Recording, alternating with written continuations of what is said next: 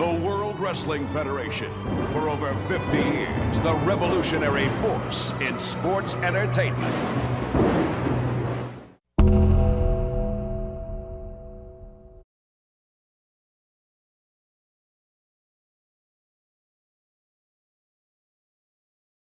The World Wrestling Federation. For over 50. Don't be looking my way.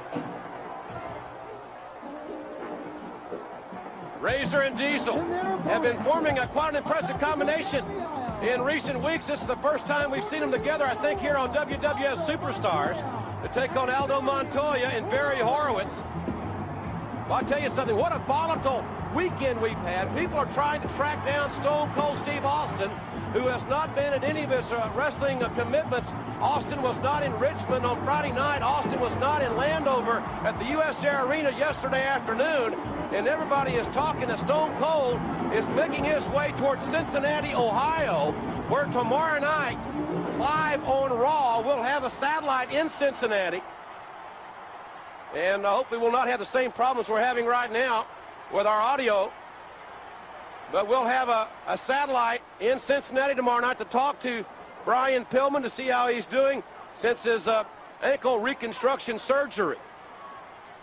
Stone Cold Steve Austin definitely destroying everything in his path. I can't see anybody slowing this guy down. It will be Diesel starting out with Barry Horowitz.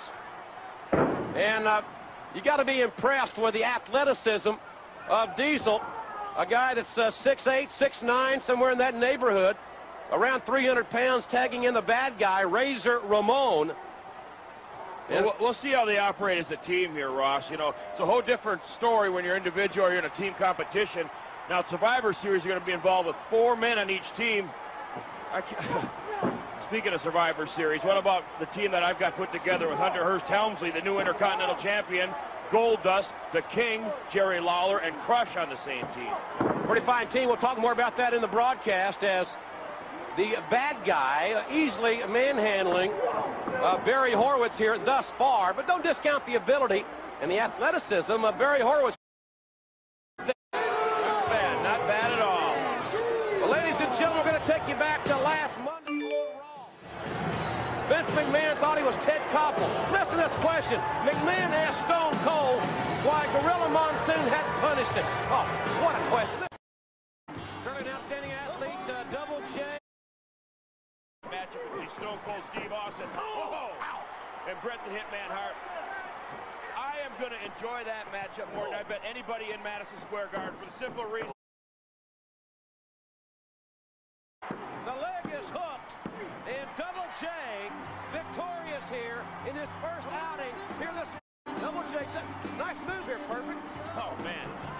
Take a look at this right here. Little pump handle action. Drives the man into the canvas, knocks the wind right out of you, no doubt about it. Welcome back, everyone, to WWF Sunday Morning Superstars here on USA. Here comes Stone Cold Steve Austin. And who would want to get in the ring with Stone Cold after the rampage he's been on? I don't know anybody that would even sign a match with Stone Cold. Folks, let's take you back to last week here on the broadcast. What a heinous attack by Stone Cold Steve Austin, destroying the ankle of a man that we thought was Austin's best friend, Brian Pillman. And as a result of that, Brian has had to have reconstructive surgery on his ankle at Good Samaritan Hospital in Cincinnati. And now joining us live on the phone from Cincinnati is Brian Pillman. And Brian, good morning to you. And first question, how are you feeling physically? I feel great. World-renowned orthopedist Dr. James Amos spent nearly 6 hours rebuilding my ankle. The prognosis is excellent, despite what you hear from the pundits, critics, and the dirt sheets of wrestling. I'll be back ready to go early in '97, and something I learned a long time ago. That which doesn't kill us makes us stronger. Brian Pillman, Mr. Perfect here, I got a question for you. What do you think provoked Austin? You know, I thought you two were friends. Austin's always harbored a deep resentment of my success, ever since the day I left our tag team. Seen my career flourish while he languished in mediocrity, has quietly destroyed his self-worth. Well, Brian, tomorrow night, Stunner, Bret Hart and Stone Cold 2 weeks from tonight on pay-per-view. Could this be the fate awaiting Bret the Hitman Hart in Madison Square Garden? The Hitman better be ready. I know he's always got himself prepared for battle, but this guy is on a roll. Steve Austin is on a roll. Look at the eyes of this guy. Steve Austin, great execution. Maybe perfect execution. Well, if you want to go there, that's fine. That's getting the job done. I know that much. Well, ladies and gentlemen, in just a few moments. We'll be going back to our studios. Bret Hart is standing by live in Stanford, and we'll have a very in-depth, an up-close conversation with the legendary Bret the Hitman Hart, and that is next. All right, kid. WWF Superstars. This year, Milton Bradley Karate Fighters presents the WWF Survivor Series. It's live November 17th, only on pay-per-view. And now joining us in our studios, ladies and gentlemen, the legendary Bret the Hitman Hart. In my opinion, the greatest WWF champion of all time. And Bret, last night, George Foreman won another comeback fight, and leads me into my first question. A lot of great athletes have made unsuccessful comebacks. Sugar Ray Leonard, for one, Larry Holmes. Why do you think your comeback is going to be any different? Well, I don't know. I mean, I really can't compare myself to anybody else. All I can tell you is that at the end of my term as World Wrestling Federation champion last year, a couple months before I even lost the title to Shawn Michaels, I could feel then that I wasn't 100%. That I was going in the ring, I was beat up, I felt like a basketball. I've been pounded into the ground too much, and that affected me, and I knew then, I said, you know, I'm not living up to people's expectations. And that's why I decided to take the time off. It wasn't because I was a sore loser, it was because I needed the time off. And I've recuperated.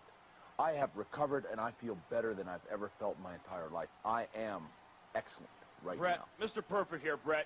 You know, I know you're no idiot. I've been in the ring with you many occasions, but I know one thing right now. How do you think you could take 6 months off and actually come back right in the squared circle up against a guy like Stone Cold Steve Austin and match up with him?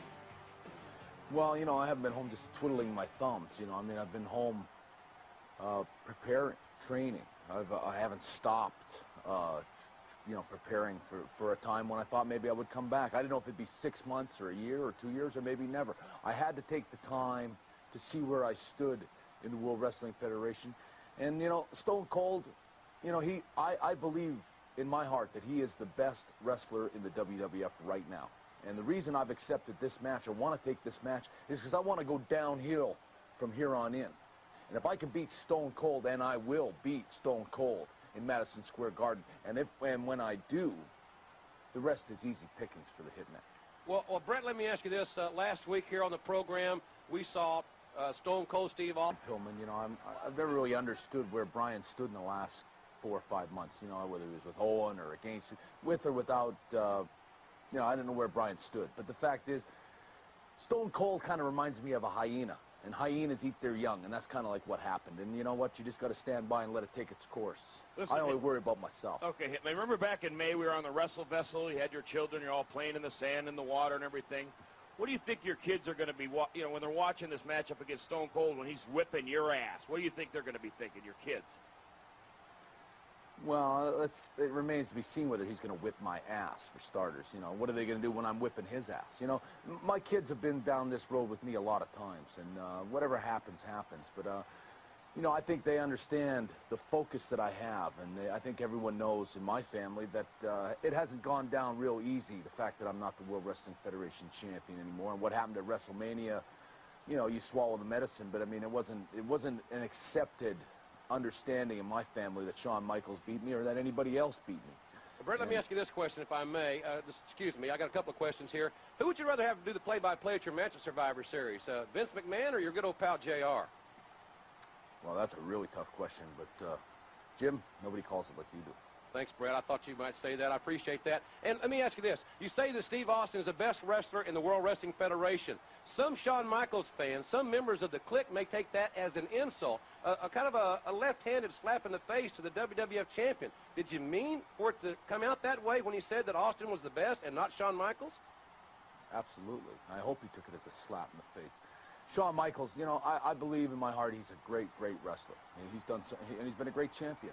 The fact is, he doesn't have that wrestling background that I have, or even a Stone Cold Steve Austin has. And I said it before, and I'll say it again, he's not tough enough, and he's not smart enough. He's a guy that makes mistakes, and when it comes right down to it, someone is going to beat Shawn Michaels. And whether it's me, or Stone Cold, or another wrestler in the World Wrestling Federation that's got a wrestling background, you're going to find out that Shawn Michaels, well, he's just not good enough. You know, Brett, I've been back in the locker room areas, and a lot of the other wrestlers are not too excited about you coming back because they know you're going to steal the spotlight. Good. The Lone Wolf's back. I'm back, and let me say one thing. I feel better than ever. And the excellence of execution is looking forward to not only beating Steve Austin, but I will take on anybody and everybody until I achieve one thing. The World Wrestling Federation Championship belt, which in some ways I should never have lost in the first place. But, you know, leaving everything where it stands right now, I can't wait to step in the ring in Madison Square Garden. I got my fans backing me up 100%. I feel 100%, and I can't wait to rock Madison Square Garden in the Survivor Series and teach Stone Cold Steve Austin a wrestling lesson which will go down in the history of the World Wrestling Federation as my greatest win. All right, Bret, thanks very much. Ladies and gentlemen, look forward to seeing Bret Hart on Survivor Series weekend, and he'll be a part of the Hall of Fame. Young man is a franchise athlete here in the World Wrestling.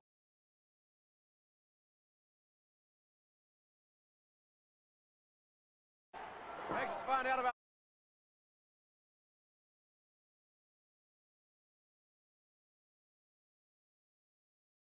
trying to get crushed back to the locker room area without another incident here. And folks, let's take you back. Right. Goldust for president. Well, the elections, of course, this Tuesday here in the good old U.S. That cold front's been moving through the whole country here lately. A little chilly here. Headed to the, well, he's headed to the hills. Well, what a volatile situation that will be settled at the Survivor Series. And ladies and gentlemen, we'll see you tomorrow night on Raw.